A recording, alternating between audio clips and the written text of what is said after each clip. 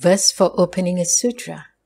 The unsurpassed, profound, and wonderful Dharma is difficult to encounter in hundreds of millions of aeons. I now see and hear it, receive and uphold it, and I vow to fathom the Tathagata's true meaning. The Flower Adornment Sutra, Chapter 10. Bodhisattvas Ask for clarification.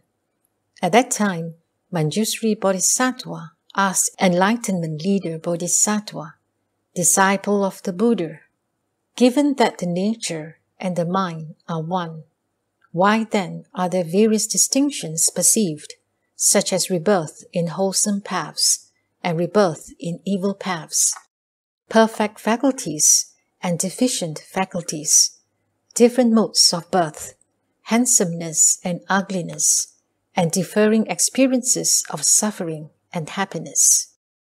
Why is the karma unaware of the mind, and the mind unaware of karma?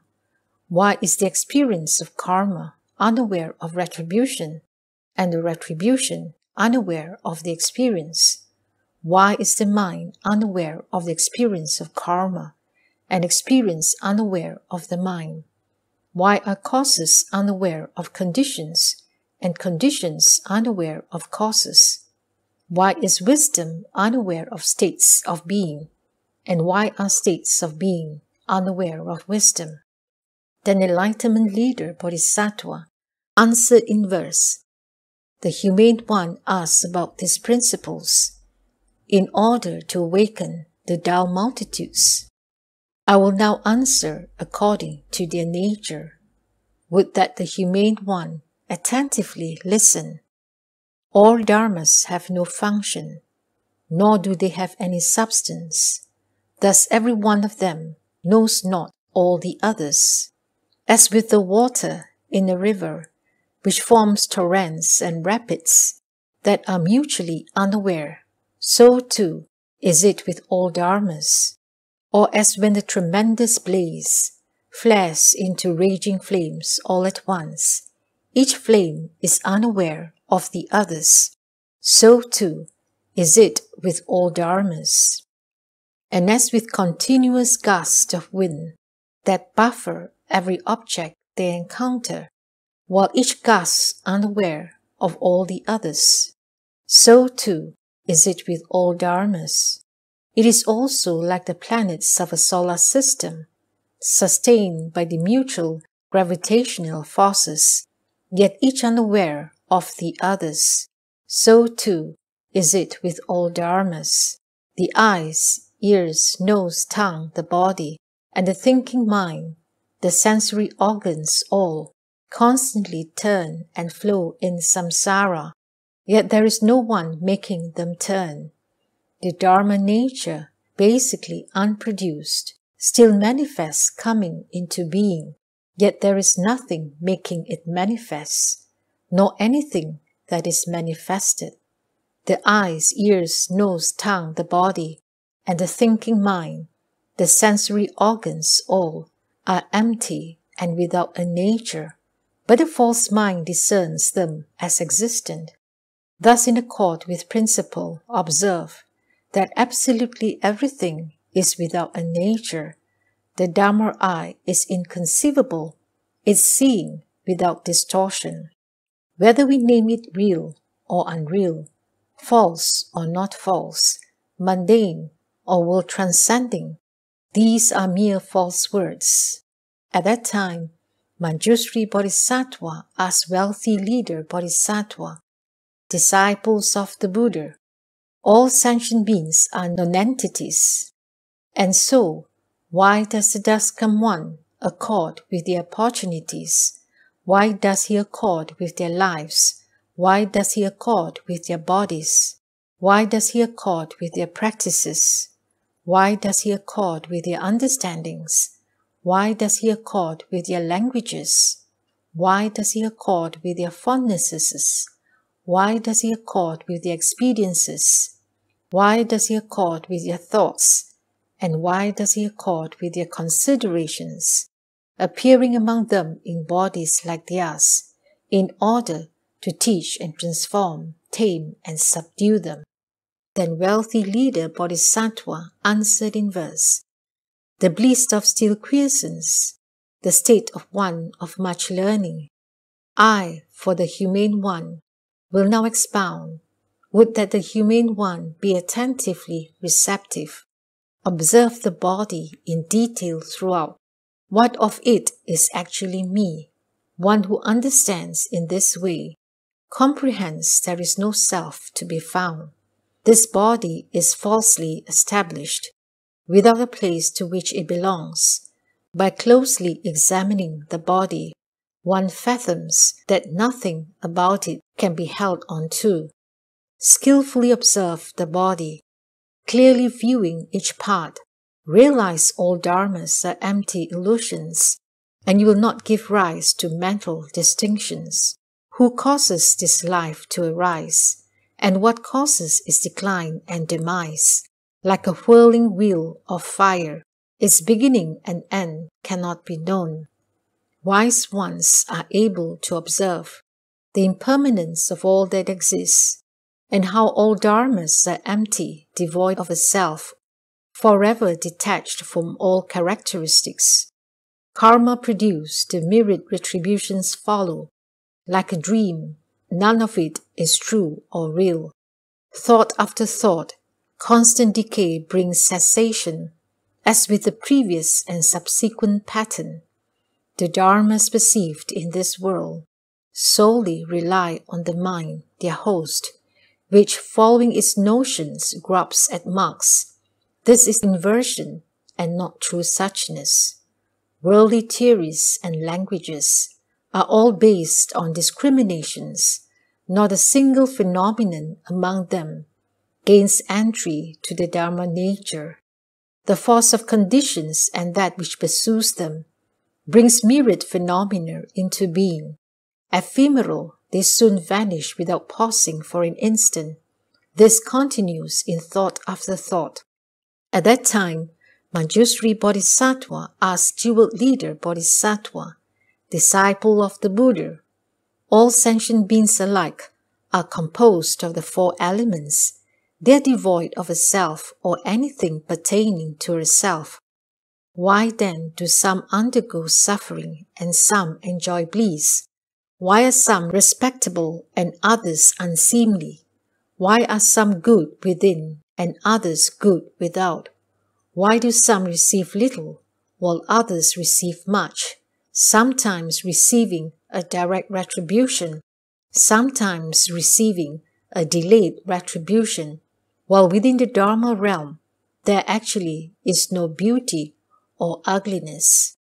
Then jeweled leader Bodhisattva answered in verse, according to what is done, appropriate consequences are born. The doer is without any being.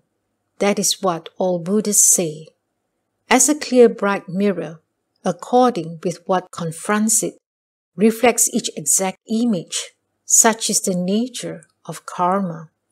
Or as seeds sown in a field, are mutually unaware, yet are able to simultaneously sprout. Such is the nature of karma.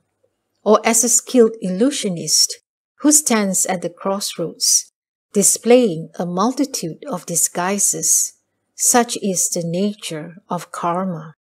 As a mechanical man, which can emit many different sounds, yet possesses neither a self nor a non-self, such is the nature of karma. And as the myriad kinds of birds, although all hatch from eggs, are each endowed with distinct sound, such is the nature of karma. Just as in the womb, all faculties are formed, yet these physical features have no source. Thus too is the nature of karma. And it follows that throughout the hells, all the various experiences suffered there are without a place of origin, and the nature of karma is also that way. Although a wheel-turning king possesses the 7 splendid jewels, no source of their origin can be found. Just so is the nature of karma. And will all the worlds, consumed by a massive conflagration, That fire would have no source. Thus again is the nature of karma. At that time, Manjushri Bodhisattva asked virtuous leader Bodhisattva, disciple of the Buddha, all the dust come once enlightened to only one Dharma. Why then do they explain innumerable Dharmas? Why do they appear in innumerable Buddha lands? Why do they transform innumerable sentient beings? Why do they expound with innumerable different sounds? Why do they manifest innumerable bodies? How do they know the innumerable minds? Why do they demonstrate innumerable spiritual penetrations? How can they universally cause innumerable worlds to quake? How can they display innumerable exquisite adornments? And how can they manifest an infinite variety of states of being, while within the Dharma nature, these distinctive marks all cannot be obtained? Then virtuous leader Bodhisattva answered in verse, Disciple of the Buddha, what you ask about is profound and difficult to fathom. Wise ones are able to know and find constant joy in the Buddha's virtues. As the earth is of a single nature, that allows sentient beings upon it their individuality, yet the earth has no thoughts of difference. Thus too is all Buddha's Dharma. As fire is of a single nature, that enables it to consume things, yet the flames do not discriminate. Thus too is all Buddha's Dharma. As the sea is of one nature, that forms myriad different waves, yet the water does not distinguish the variations. Thus too is all Buddha's Dharma. And as the wind is of one nature, that enables it to blow upon anything, yet the wind makes no differentiations. Thus too is all Buddha's Dharma. And as huge thunderclouds universally shed rain over the earth, yet their raindrops do not discriminate, thus too is all Buddha's Dharma. Or as a singular locale of earth is able to sprout all kinds of plants, yet the earth makes no differentiations, thus too is all Buddha's Dharma. Also, as the sun, when not obscured by clouds, universally shines throughout the 10 directions, yet the nature of its light is without differentiation, thus too is all Buddha's Dharma. And as the moon in space can be seen everywhere in the world, yet the moon itself does not go to those places, thus too is all Buddha's Dharma. And as the great Brahma Lord appears in response throughout the trichilocosm, yet his body is not of several different sorts, thus too is all Buddha's Dharma. At that time, Manjushri Bodhisattva asked vision leader Bodhisattva, disciple of the Buddha, given that the field of blessings of the dust come one is impartial and without disparity, how then is it that sentient beings can be seen with different rewards for having given? That is to say, their complexions, physical builds, homes, faculties, wealth, domains of rulership, retinues, offices, meritorious virtues, and wisdom all differ. Given that, how can the Buddha's attitude toward them be impartial and non-differentiating? Then vision leader Bodhisattva answered in verse, just as the great earth in its oneness corresponds to each seed, nurtures a sprout, without thoughts of like or dislike, thus too is the Buddha's field of blessings. Just as water is of a single flavor, yet differs as to the vessel which contains it, thus too is the Buddha's field of blessings. Differences are only due to beings' minds, or as a master magician is able to delight an audience, thus too does the Buddha's field of blessings inspire reverence and joy in sentient beings. As a talented and wise king can make the populace happy, so too can the Buddha's field of blessings make the multitudes peaceful and happy. As a clean, bright mirror reflects exact images of what appears before it, so too does the Buddha's field of blessings, according to beings' minds, effect myriad rewards. Just as the herb agada can cure one of every poison, so too the Buddha's field of blessings does relieve the distress of every affliction. Just as the sun at dawn spreads illumination throughout the world, so too the Buddha's field of blessings does dispel all darkness. Just as the clear full moon universally shed light over the vast earth, thus too the Buddha's field of blessings does extend to all places equally. Just as a Vairamba tempest can cause the entire earth to shudder, so too the Buddha's field of blessings moves the three realms' sentient beings. Just as a conflagration can burn up every kind of thing, so too the Buddha's field of blessings can burn up all that which is conditioned.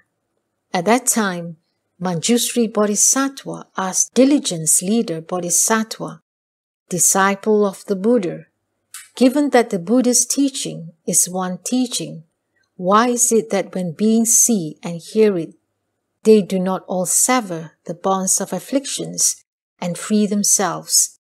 Why is it that although there is no distinction in their form skandhas, feeling skandhas, cognition skandhas, formation skandhas, and consciousness skandhas throughout the desire, form, formless realms, nor in their ignorance, greed, and passion, yet some derive benefit from the Buddha's teaching, while others do not?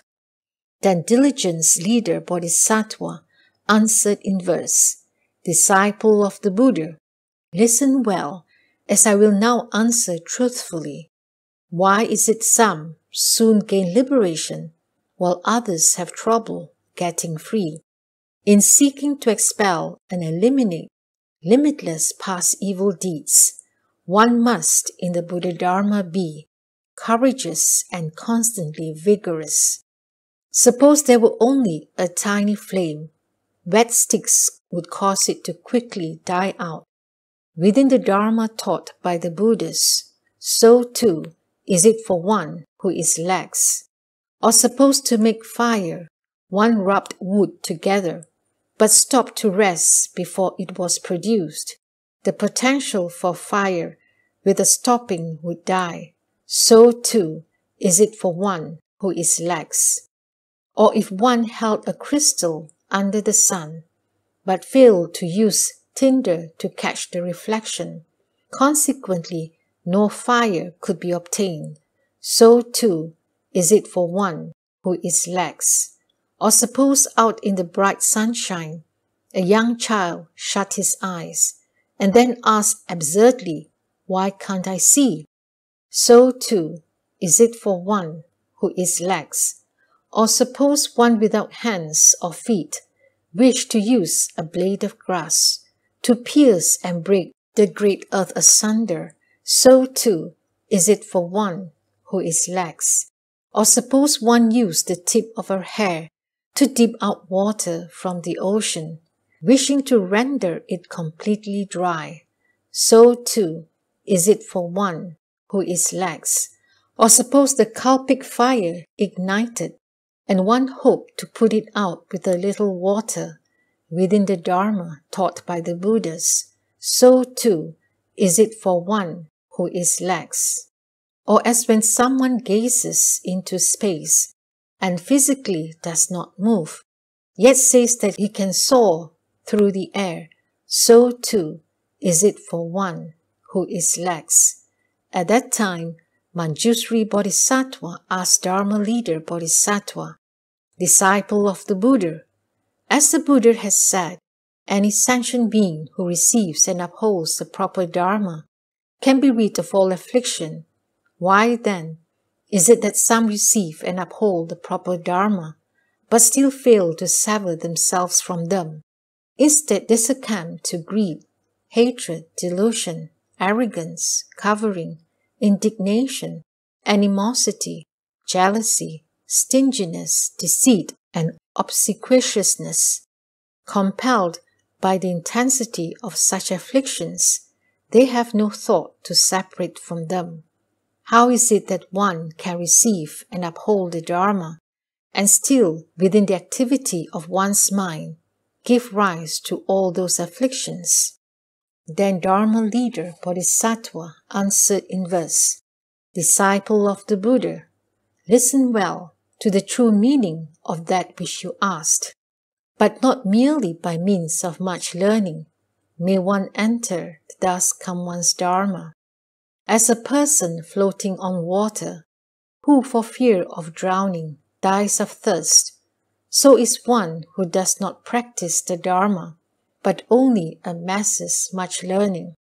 As one who prepares a lavish feast, is hungry himself and yet does not eat, so is one who does not practice the Dharma, but only amasses much learning.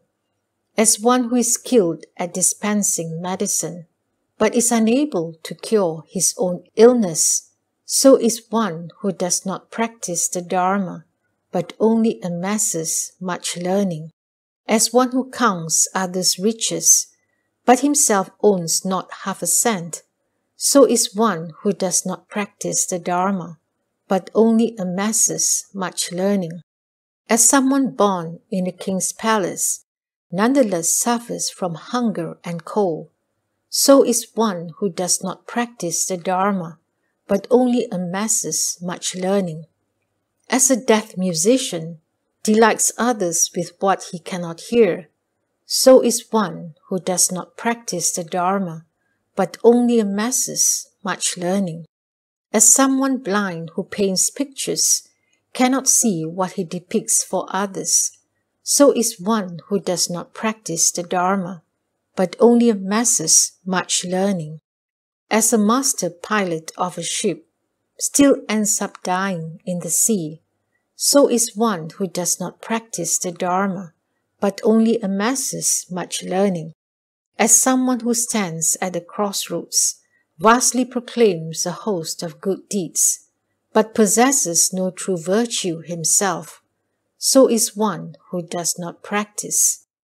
At that time, Manjushri Bodhisattva asked wisdom leader Bodhisattva, disciple of the Buddha, given that within the Buddha Dharma, wisdom is foremost, why then does the thus come one, for the sake of sentient beings, sometimes praise giving, sometimes praise upholding precepts, sometimes praise patience, sometimes praise vigor, sometimes praise dhyana samadhi, and sometimes praise wisdom?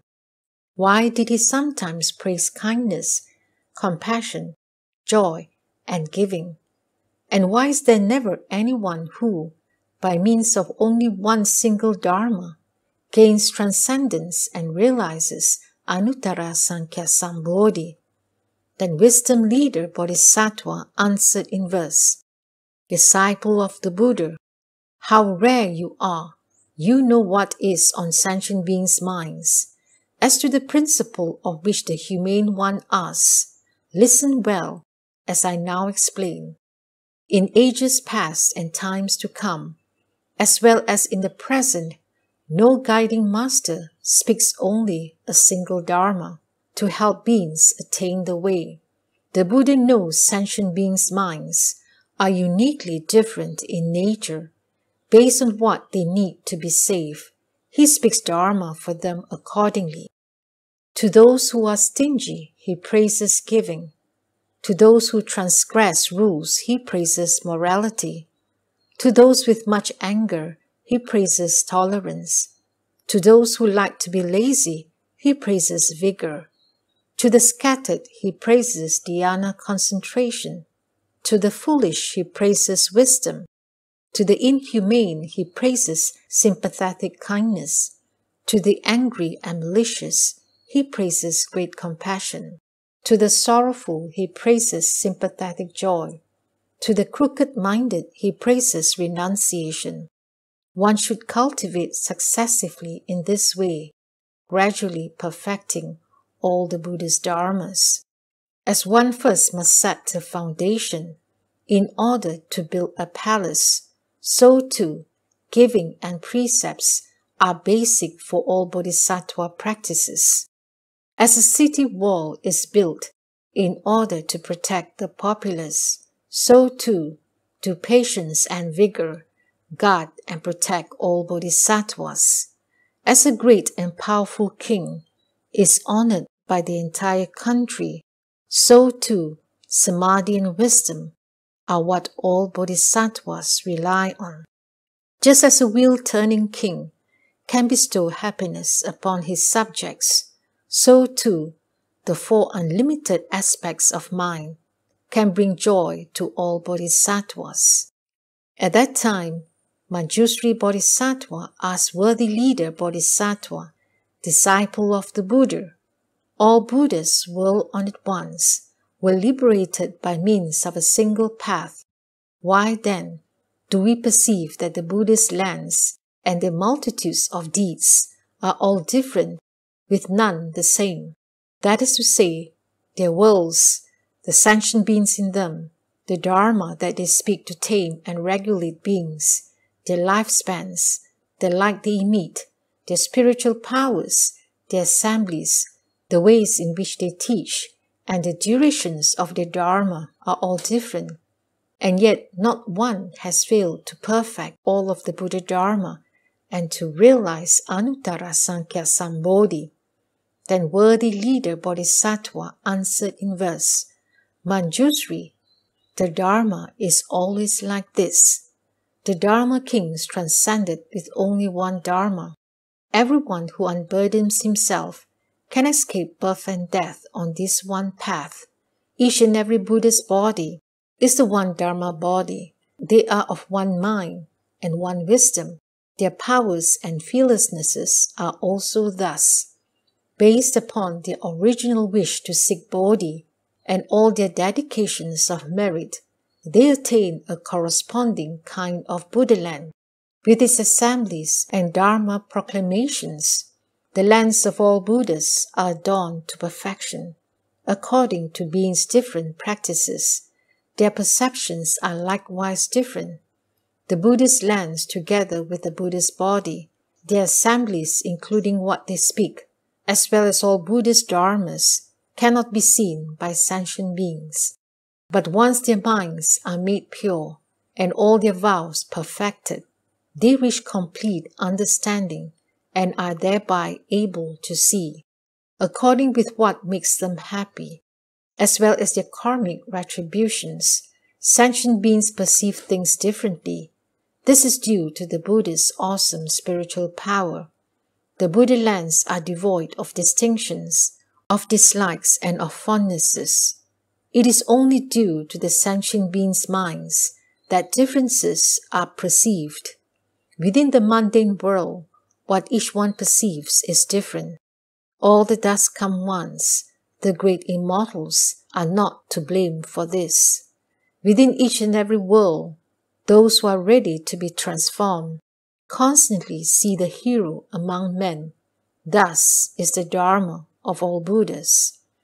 At that time, all those bodhisattvas said to Manjusri Bodhisattva, disciple of the Buddha, we have each finished speaking about what we understand. We only hope that the Humane One, using wonderful eloquence, will extensively elucidate all the states of the dust come once. What is the state of being a Buddha-like? What are the causes of the states of a Buddha-like? What are the states of a Buddha rescuing light? What is the entry into the state of a Buddha-like? What is the wisdom of the state of a Buddha-like? What are the dharmas of the state of a Buddha-like? What are the words of the state of a Buddha-like? What is the knowledge of the states of a Buddha-like? What is the realization of the state of a Buddha-like? What are the manifestations of the state of a Buddha-like? what is the vastness of the state of a Buddha like?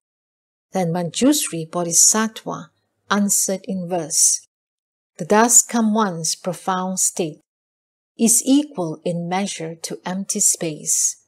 All sentient beings enter within it, yet actually nothing is entered.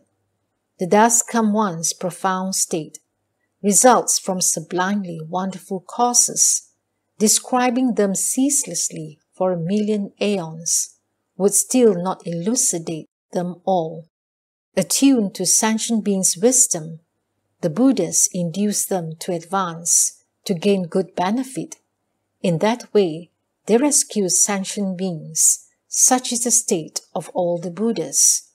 Into every land in all the worlds, the Buddhas enter in accord with beings there, yet those beings are unable to perceive the Buddha's formless wisdom body. The Buddha's wisdom is free and at ease, unimpeded in the triple realm.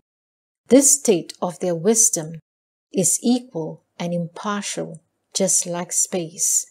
The Dharma realm and the realms of sentient beings are ultimately undifferentiated and yet are fully understood. Thus is the thus come one's state. All the different sounds throughout the various worlds, the Buddhas, in their wisdom, constantly discern without making any distinctions. Imperceptible to our subjective consciousness, this state cannot be cognized by the mind. It is from the clarity of the pure inherent nature that instructions to benefit beings well forth, without karma, without afflictions, with nothing whatsoever, and no place to dwell, without reflection or any activity, they travel impartially through all worlds. The minds of all sentient beings exist throughout the 3 periods of time. The thus come ones in a single thought comprehends them one and all. At that time, in this Saha world, all sentient beings distinct dharmas, distinct karma, distinct worlds, distinct bodies, distinct dispositions, distinct births, distinct results from maintaining precepts, distinct results from violating precepts, and distinct results of lands were clearly manifested by the Buddha's spiritual power. Just as to the East, in hundreds of thousands of millions of nayutas of numberless, measureless, boundless, incomparable, innumerable, inestimable, inconceivable, immeasurable, ineffable worlds pervading space throughout the Dharma realm, all sentient beings' distinct dharmas, up to and including their distinct results of lands, were clearly manifested by the Buddha's spiritual power. So too was this the case in the south, west, north, the 4 intermediate directions, above and below.